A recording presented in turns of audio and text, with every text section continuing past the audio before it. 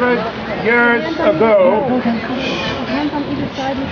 members of the Mohawk community visited Queen Anne. They came to pledge their loyalty, and they came to ask that she help them by sending a priest and help them in the construction of a chapel.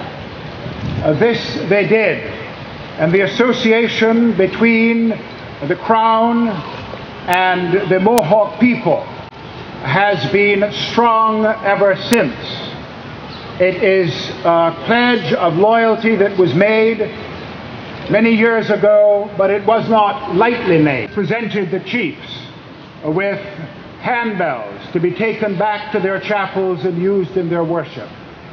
And on the steps of the cathedral this morning, the chiefs want to offer her gifts in return.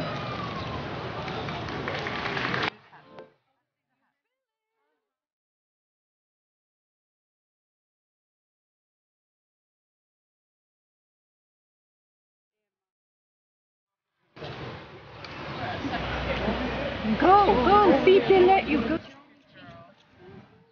Good job, yay.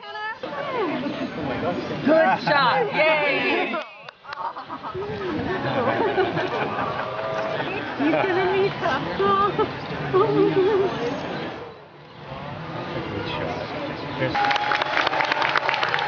Your Majesty.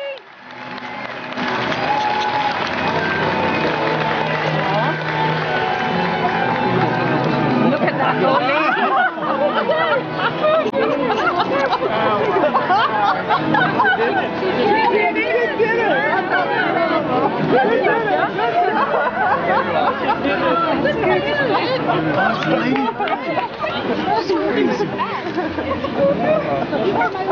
Oh, we can't see. Can you see her, Mom? Good shot, good shot.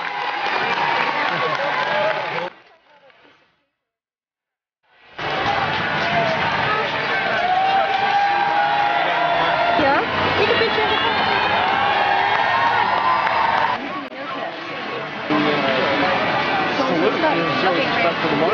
Today we marked the relationship between the Crown that spans 3 centuries.